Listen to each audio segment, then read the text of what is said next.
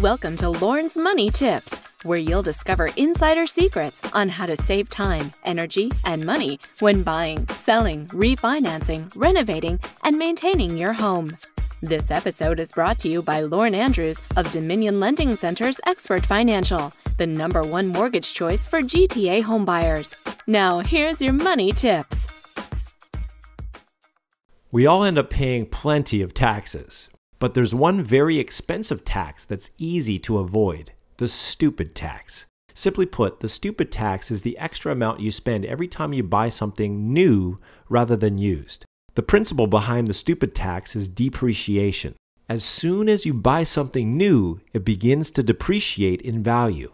By far, the largest chunk of that depreciation happens immediately after the purchase. If, on the other hand, you decide to buy the same product used, even if it's only a few weeks or months old, the price is dramatically lower because the original owner has already paid for the depreciation.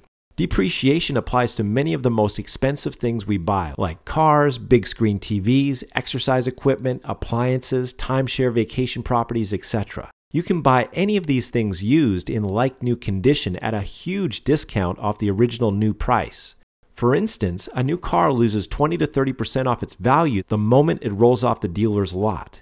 In one example, a new car cost $20,000, but the same model of car purchased used with just 5 years on the clock only cost $10,000. When you factor in the total cost of ownership over the 5 years after purchase, including financing, operating costs, insurance, etc., the new car costs $32,388, while the used car only costs $18,390. Obviously, buying used is a great way to avoid paying the stupid tax.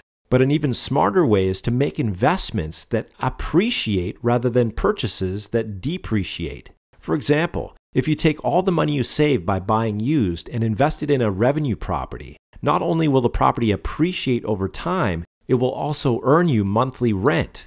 If you'd like some tips on how to use your existing mortgage to help you purchase a revenue property and accelerate your wealth, call us today. Thank you for tuning into this episode of Lorne's Money Tips. If you have any questions or comments, please call Lorne today at 416-276-6445.